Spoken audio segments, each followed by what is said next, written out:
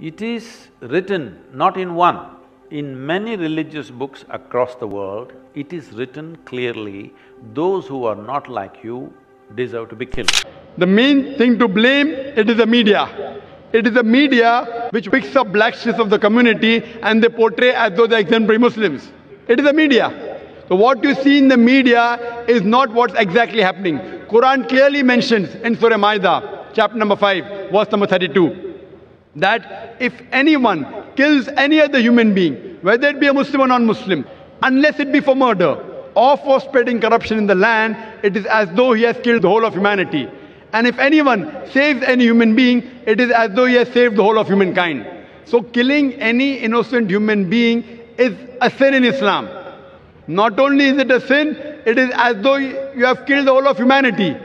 So anyone killing, you find cases taking place, going on the street and a bomb blast takes place, etc. Killing innocent human being is totally prohibited. It's clear-cut. And when I went to USA, I went to UK, we have Muslim organizations condemning what bomb blast took place in the tube station in London. We condemn it. I went to America, I found some of the Muslim organizations condemning what's happening in 9/11. I agree with them. I agree with them. What happened in 9/11? A few thousand people killed, it is to be condemned. Who did it? I don't know. I'm not saying Muslims did it. It is the media which is saying there's no proof at all. There's no proof. But whoever did it, there are, if you go on the internet, you have various documentaries showing that it was a government job, inside job. George Bush did it. I don't know who did it. Whoever did it, killing thousands of innocent human beings in 9/11, in the Twin Tower bombing, is to be condemned. More than 50 people killed in the tube bombing in London is to be condemned. More than 100 people killed in Bombay in July, couple of years back, in the train bombing in Bombay is to be condemned. But don't put a full stop. Simultaneously, I also condemn the thousands of people killed in Afghanistan, the thousands of people killed in Iraq, the thousands of people killed in Palestine. I call this white-collar terrorism. You know what they are doing? They are giving missiles. They are sending bombs.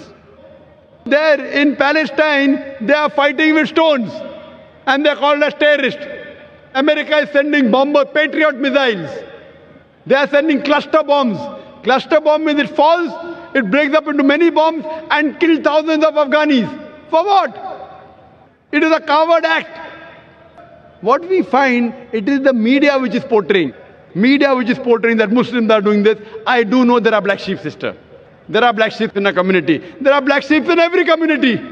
Indian media talks about Kashmir. How often do they talk about Assam? Naxalite, the Maoist.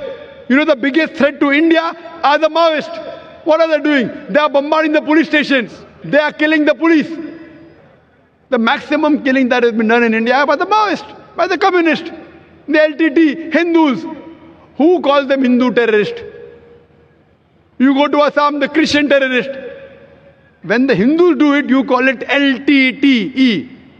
Liberation Tamil Tigers. LM. If you go to UK, IRA, Irish Republican Army, they are Catholics. They have a big difference between the Catholics and the Protestants. No one calls them Catholic terrorists. Why? So what we find, that no religion teaches to kill innocent human beings. But there are more non-Muslims killing innocent human beings than Muslims. Now so-called Muslims who killed innocent human beings, they aren't Muslims. They aren't following the teachings of the Quran and the Prophet.